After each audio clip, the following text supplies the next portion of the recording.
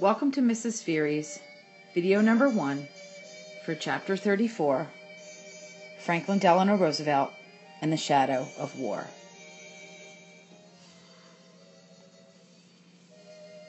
The 1933 London Conference composed 66 nations that came together to hopefully develop a worldwide solution to the Great Depression. The goal of the London Economic Conference was to address the global depression by stabilizing the values of various nations' currencies and the rates at which they could be exchanged. FDR at first agreed to send Secretary of State Cordell Hull, but then withdrew from that agreement and scolded the other nations for trying to stabilize the currencies. As a result, the conference adjourned, accomplishing nothing, furthermore strengthening American isolationism. FDR was afraid of sacrificing American recovery by tying our currencies and the value of our currency to those of the European nations. With hard times, Americans were eager to do away with their economic liabilities in the Philippine Islands. American sugar producers wanted to get rid of the Filipino sugar producers due to the competition that they were creating. In 1934, Congress passed the Tydings-McDuffie Act, stating that the Philippines would receive their independence after 12 years of economic and political tutelage in 1946. Army bases were relinquished, but naval bases were kept by the Americans.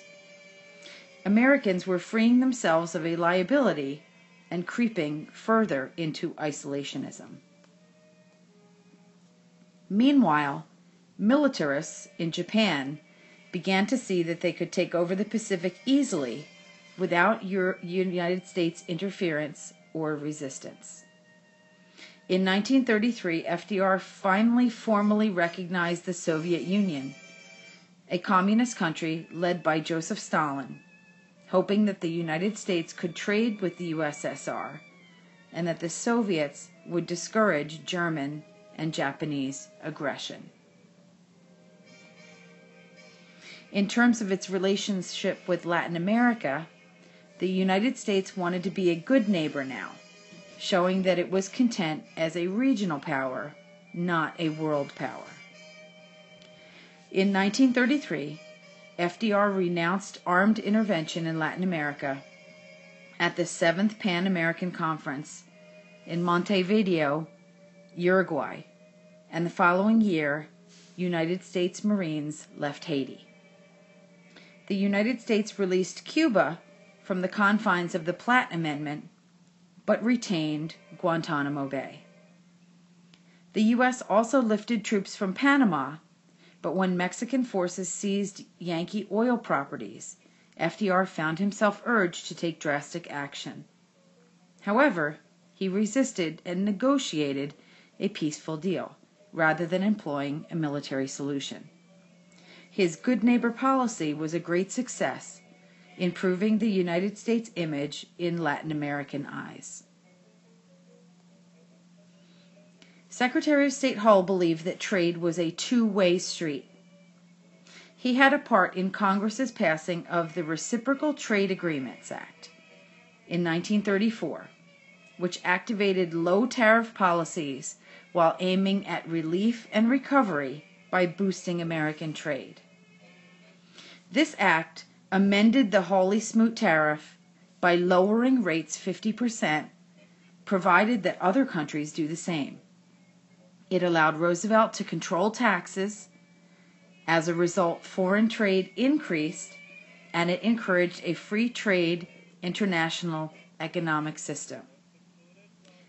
The Reciprocal Trade Agreements Act reversed the traditional high tariff policy that had damaged America before and paved the way for the American-led free trade international economic system that would be implemented following World War II. The effect of this foreign trade policy was an increase in American trade. After World War I, many dictatorships sprang up, including Joseph Stalin of the Soviet Union, Benito Mussolini of Italy, and Adolf Hitler of Germany. All three leaders established totalitarianism governments that maintained complete control over its citizens. Individuals under a totalitarian government had no rights, and government opposition is suppressed. Of the three dictators, Hitler was the most dangerous because he was a great orator and a persuader who led the German people to believe his big lie. He made them think that he could lead the country back to greatness and out of this time of poverty and depression. In 1936, Nazi Hitler and Fascist Mussolini allied themselves in the Rome-Berlin axis. Japan slowly began gaining strength, refusing to cooperate with the world and quickly arming itself by ending the Washington Naval Treaty in 1934 and walking out of the London Conference. In 1935, Mussolini attacked Ethiopia, conquering it, but the League of Nations failed to take effective action against the aggressors. America continued to hide behind the shell of isolationism, believing that everything would stay good if the U.S. wasn't drawn into any international embroilments. The 1934 Johnson Debt Default Act forbade any countries that still owed the U.S. money from borrowing any more cash.